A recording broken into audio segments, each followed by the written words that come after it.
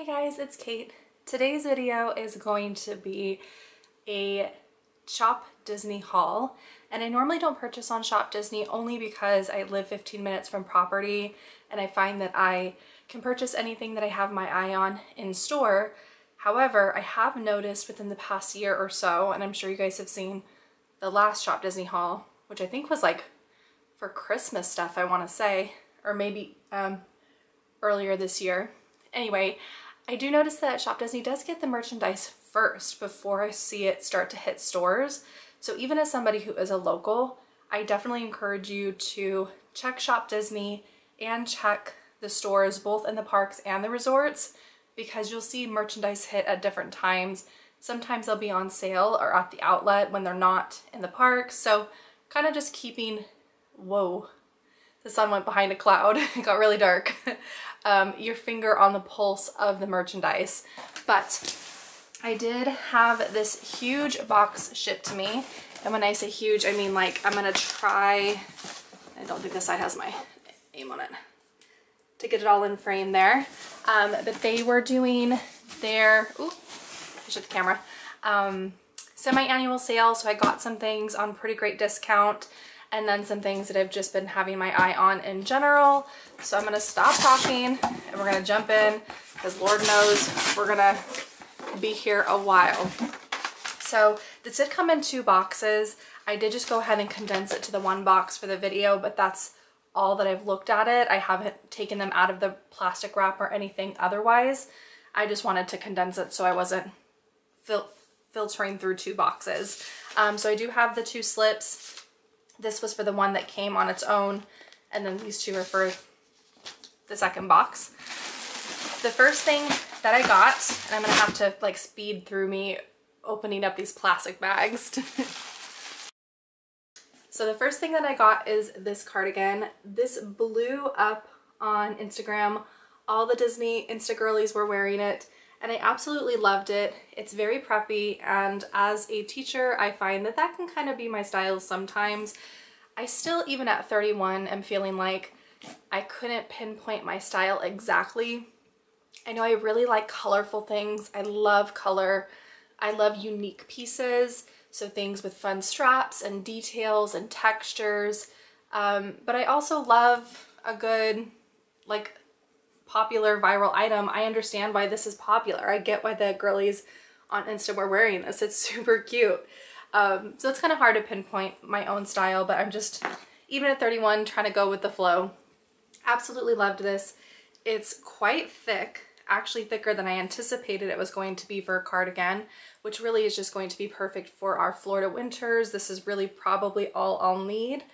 And as you can see when I held it up, it does have Minnie Mouse's signature embroidered on the right, and then Minnie herself on the left, and then the rest of it is just totally plain purple.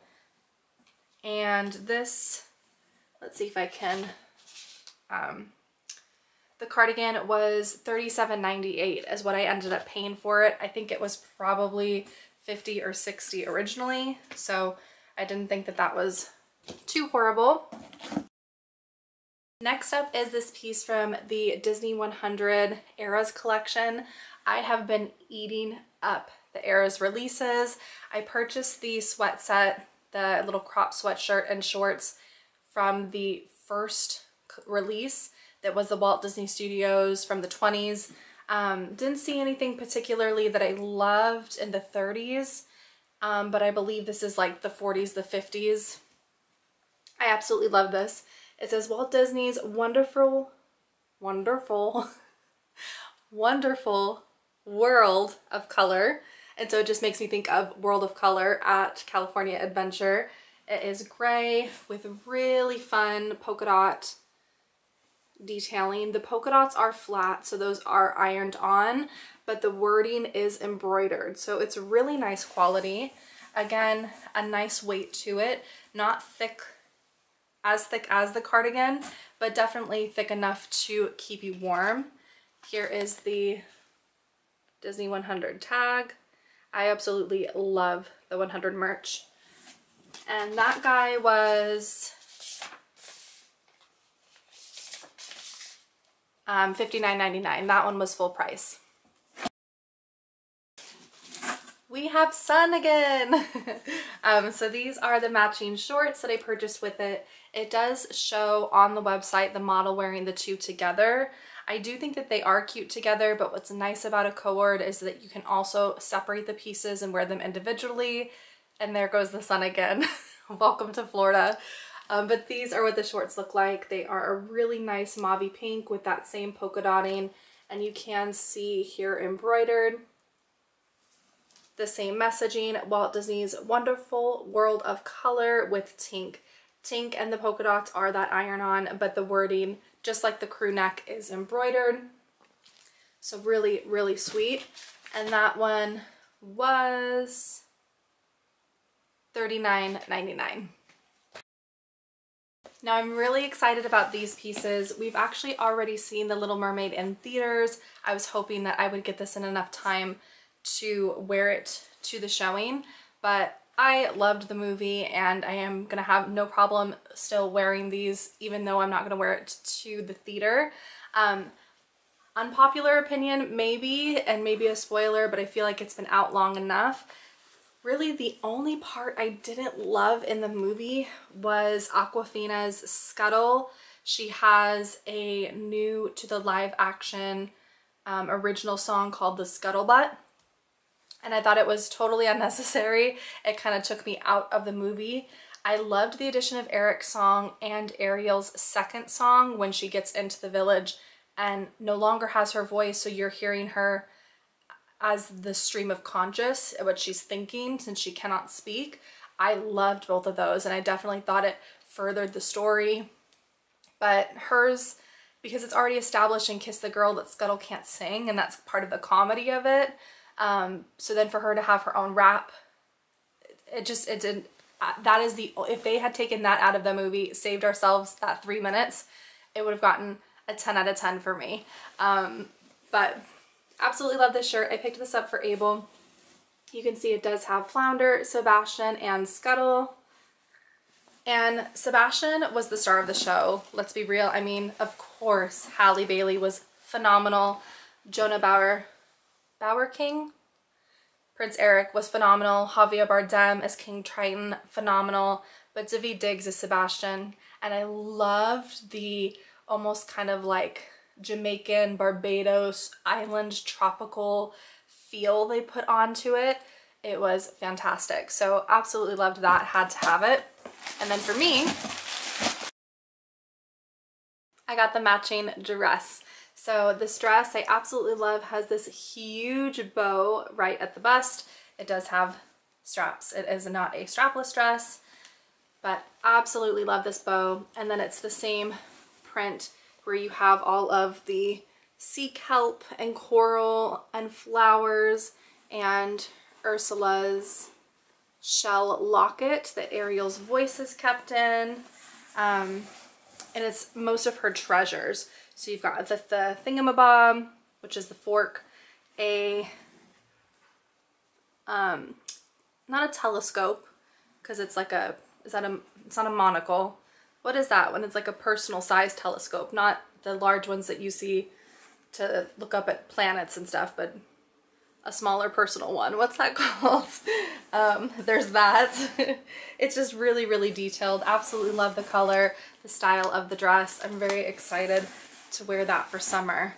And I did not tell you that Abel's shirt, the men's shirt, was $59.99, and then the dress was $128 because it is the dress shop. So their dresses are generally pretty pricey. Before I show you the next thing, I wanted to keep on the Little Mermaid train. I knew I also got this. I just love that the tie of this is an actual ribbon tie. I think that is stunning. So you can see the ribbon, it matches the dress. And then this is what the necklace looks like. So pretty. And that goes perfectly with my dress. And that one was, sorry, I'm a little bit flipping between 3 pieces of paper. $39.99. Wow. Is that right?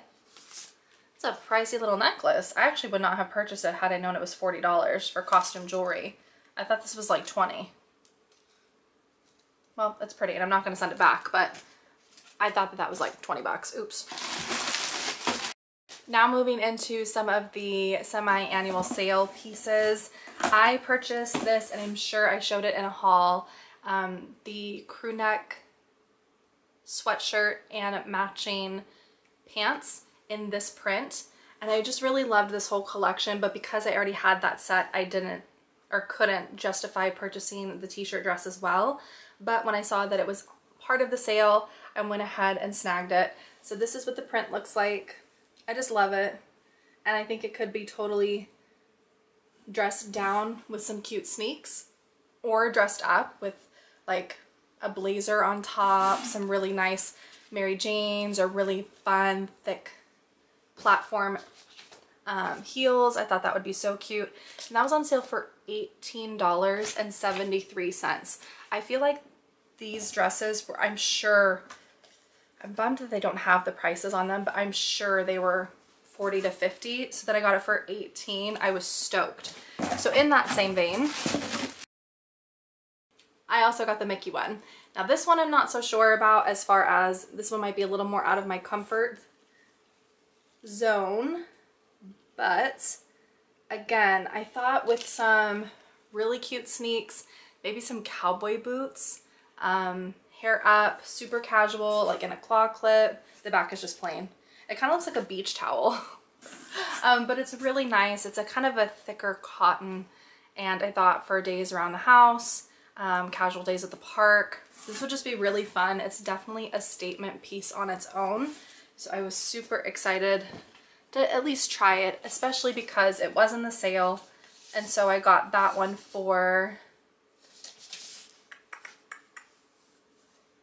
$18.73, same price as the Minnie Mouse one. So for 18 bucks, even if I wear it a couple of times and end up not feeling like it's totally my style, I didn't spend $128 on it like I did for the Little Mermaid dress, which I know is my style. So just trying to be very conscious of what I am purchasing and bringing into my closet, and making those smart choices, and things that are a little more like fast fashion or fashion that's outside of my comfort zone. As I said, not spending $128 on that, waiting till it hits the sale, I feel like is the smart move.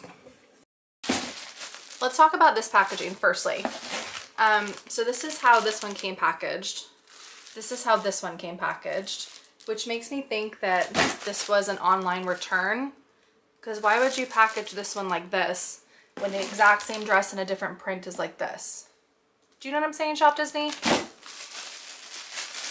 Anyway, absolutely love this dress. If you guys saw the video of Mom and I shopping at Disney Springs, specifically Marketplace Co-op, where they have this collection, that's where I first saw it. This is the Outdoor Voices collab with Disney. I did try on the Minnie Mouse one and loved it. I've really been loving the athletic dresses because Abel and I run and we participate in local races, and I've found that biker shorts and leggings are generally the most comfortable for me for running. But I purchased an athletic dress at Marshall's and loved it. Got an Old Navy one, very cute, but not as functional. And I have already tried these on, so I know that they're cute. I actually need to run in it to see if it's functional. But this is the Goofy one. I actually really love this print. I think it might be a little bold for some people, but I'm really excited about it. I love the orange color. I love Goofy. And these were expensive. These were, I think, like $118. So those are a little pricey. And let me quickly show you. This is the Minnie Mouse one.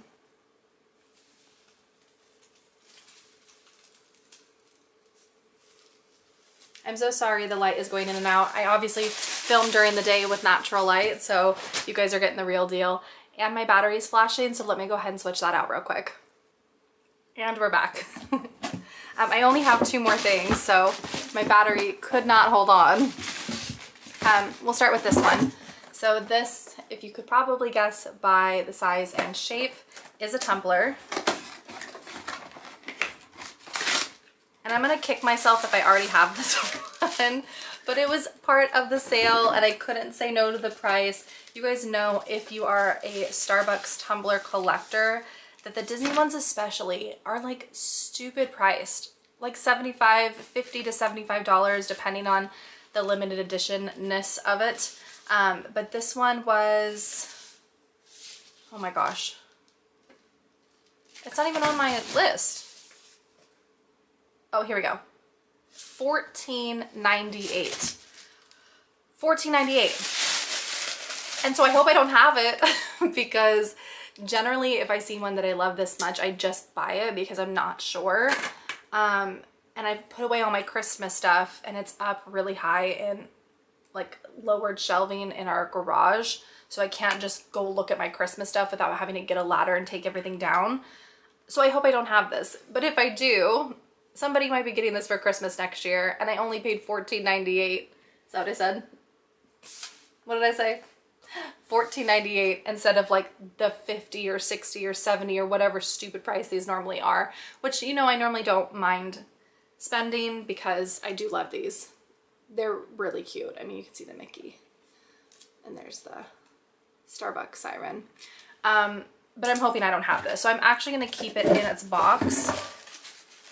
And then if I do already have it, it's going to be a really nice gift for somebody next year because it's not dated and it's a tumbler. It's not like food that's going to expire. So if come to find when I take my Christmas stuff down, I do already have this in my collection. I already have a gift for somebody for next year. So go me for being June and getting a start on my Christmas shopping. Okay, the last thing I wanted to show you guys was this Loungefly. I have been eyeing this little baby. This is part of the summer collection from Loungefly, and this I believe was also part of the sale. Yeah, it was $44.98, and again I think this was in like the $70 range. So let me take this out of the packaging. Okay, I was trying to see the price and no dice on the price. But here she is. She's really little. Traditional Loungeflies are maybe yay tall, but not as wide. Probably like this narrow, and like I said, maybe about yay tall. So it's a definite different shape, which is what drew me to it also, because I do have so many Loungeflies. Again, trying to be conscious of what I'm adding to my collection. So I loved the different style of this. I loved the bright neon colors. I love that it's really idealized and designed for summer. You can see Jessie's playing like croquet. She's got a big hammer and she's trying to hit the 3 little alien men on the Pixar ball. Rex in that scuba mask is my absolute favorite. Bo is lounging with her sheep under an umbrella, like one of those little paper umbrellas that you put in your drinks. You've got Forky, who I could take or leave. Woody is stick 'em up cowboy with the ketchup and mustard. Buzz is flying in a hamburger. Ducky and Bunny have their spatula and s'more like picker fork ready. It's just a really sweet pattern. I'm just trying to see if I can find you a better Rex. Yeah, there you go, because he's cut off on the top. Look at him with his little scuba mask. I really just can't. The inside has a nice closure to keep it kind of tight, or you can just have it fully open. This is the print.